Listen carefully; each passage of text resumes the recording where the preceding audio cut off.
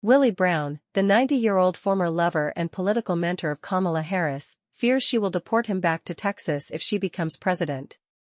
Brown, a longtime California politician, dated Harris when she was 29 and he was 60.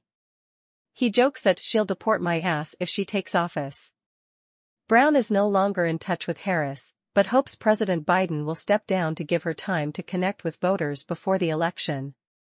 He advises Harris to avoid making her identity central to her campaign and to keep her ideological leanings vague. Brown is also worried that Harris has the Hillary syndrome and that people don't like her.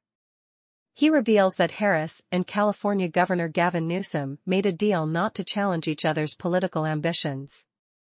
Brown is a leading authority on race and politics who helped elevate Harris's career early on.